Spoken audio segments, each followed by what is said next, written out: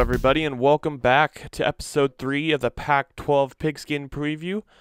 I'm your host, DJ Winter, and on today's episode, we're going to continue the Pac-12 South trend and talk about the Utah Utes. Utah is coming off of a season where they went 7-6 overall, but only 3-6 in conference. They did find themselves in a bowl game, and that bowl game was the lone win for the Pac-12. They went 1-8, the Pac-12 did, in bowl games last year, which set a record for the worst record all time in bowl games for a Power 5 conference. Unlike a lot of the Pac-12 South, the Utes are not going to have a new man at the helm, as Kyle Whittingham will enter his 14th season as the head coach of the Utes. He has been there for a while. The biggest storyline for the Utes, in my opinion, heading into next season will be who will be at the wide receiving core and who is going to step up and make plays for them. Their top two wide receivers from last year, Darren Carrington and Raylon Singleton, are now gone, but those two combined for 106 receptions, over 1,500 yards, and 9 touchdowns. So that is a good chunk of productivity that they're going to have to find in other guys this year. Some of the guys that I think are poised for those big-time roles, and you could see playing and starting, are Siaosi Mariner and Damari Simpkins. Mariner had 20 receptions for 393 yards, while Simpkins had 29 receptions for 354 yards. Both of them are juniors, so they've been in the program for a while. They've gotten used to the offense, and so those are a couple reasons why I believe they could be on the field on Saturdays. 300 yards is not bad for a couple of sophomores who served as supporting actors to Carrington and Singleton. Anytime you're getting 300 yards, you're pretty involved in the offense. Now, if we're taking a look at the whole offense, they come off of a year in which they did not see a lot of success.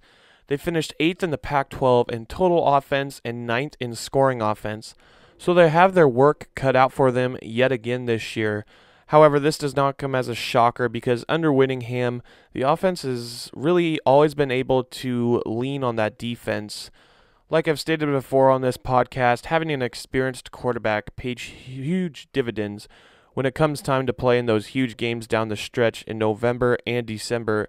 And at least the Utes have that going for them. Tyler Huntley is coming off of a very good year, and a year in which we saw him throw for 2,400 yards and 15 touchdowns. And like a lot of quarterbacks in the college game today, he is a dual threat guy who flashed greatness with his legs as well. He rushed for 530 yards and scored for another 6 touchdowns. He also had a completion percentage of 65%, which was good for third in the Pac-12. If the Utes want to take that next step as an offense, Huntley will be kind of the key to success for the Utes. But if there is one thing that will hamper Huntley, it's his interceptions. Last year, he ended up throwing 10 on the season, and I would like to see that number drop to maybe about 5 or 6. He's more than capable of doing this because of that completion percentage, which I mentioned is 65%. So I know he's, able to make those smart decisions and make those smart throws. Joining Huntley in the backfield will be junior running back Zach Moss. Utah is the running first team, and I know I said that Huntley was going to be an important piece, but Zach Moss will be just as important. Moss was a stud for Utah last season, racking up more than 1,100 yards and finishing with 10 touchdowns. He also averaged 5.5 yards per carry, so if you give this guy the ball 3 times, you're going to get a first down.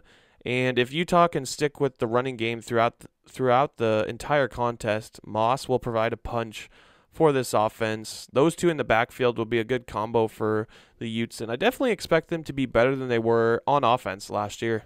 Now, if we take a look at the other side of the ball, meaning defense, that unit has always been rock solid underneath Kyle Whittingham, but they are going to have to find some playmakers. They only returned 4 starters from a defense that finished 3rd in the Pac-12 in scoring defense and 3rd in total defense. The good news for the Utes is that out of those 4 starters, 3 of them are going to be in the back end: Chase Hansen, Corian Ballard, and Julian Blackman, and they are all going to have to step up and be leaders this year on that defense. Last season, those 3 guys were a part of a secondary that finished 2nd in the Pac-12 in pass defensive efficiency. They picked off opposing quarterbacks 14 times, while the opposing teams only completed 55% of the passes. And anytime you can get a quarterback to complete under 60% of their passes, you're doing something right. The biggest challenge for Kyle Whittingham and his defensive staff will be up front. Anytime you lose 3 out of your 4 starters on a defensive line, it is going to be tough to control the line of scrimmage. Games are won and lost at that line. The only returning starter up front for the Utes is Bradley Anae. Anae will be a junior, and he will have to take the younger guys underneath his belt and show them how to be successful. But he can do this because he has credibility. Anae recorded 7 sacks and 10 tackles for loss last season, so he knows what it takes. Any way you put it, Kyle Whittingham will have his work cut out for him this year on the defensive side of the ball, no doubt. On the recruiting front for the Utes, they went to the junior colleges and brought in some pretty talented players, and some that could even start in their first season with the Utes. I mentioned before that 3 out of the 4 returners on that defense were in the back end, so they have some positions that need to be filled at cornerback, and then of course nickelback, which has pretty much became a starting role in today's college game because of those spread offenses. The top guy in the incoming class is Jalen Johnson, who is a 4-star cornerback out of Fresno, California. He found himself in the ESPN Top 300 as he sits right there at 183 and had offers from schools like Nebraska, Oklahoma, Florida, and Michigan, so he's a big-time guy. He has great size at 6'1", 181 pounds, and it has long arms as well, which helps him get his hands on a lot of balls. I very well could see this guy coming in and starting right away at that cornerback position. The next guy is on the offensive side of the ball and comes from Pima Community College. Jordan Agasiva is a monster of a man at 6'5", 300 pounds, and he plays on the offensive line. The Utes have a void right now at guard, and so this is a guy who could definitely come in and play right away, especially with his 2 years of college experience at the junior college level.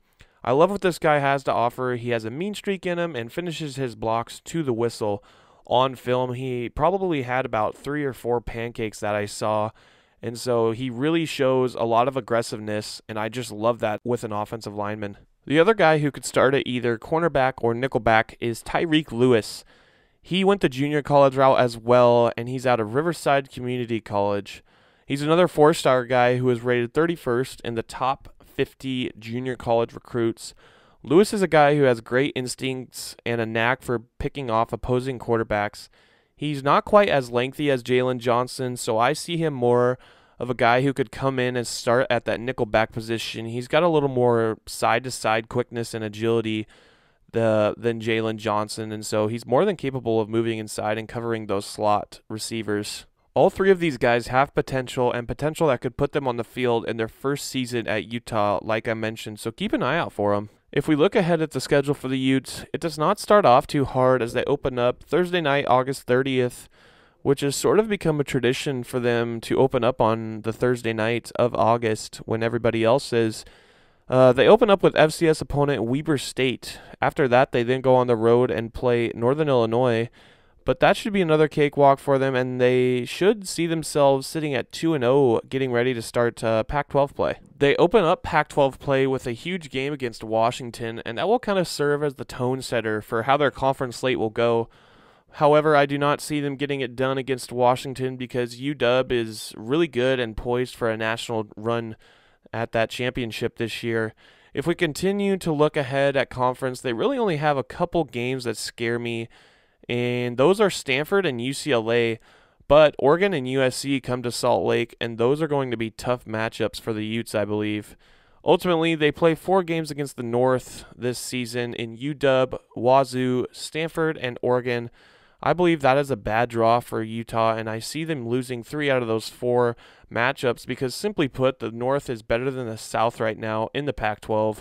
To close out the season, they will have the always anticipated rivalry game with BYU, which they have at home this year, so that should favor the Utes, I believe, paired with the fact that BYU just really hasn't been that good the past couple of seasons. When the dust settles, I think the Utes will finish up the same as last year by going 7-5 and getting in that bowl game, but they will sit 4-5 in conference. I just don't think their defense is going to be good enough to lean on for the whole year, and they will lose some close games because of that. Alrighty, this has been episode 3 of the Pac-12 Pigskin Preview.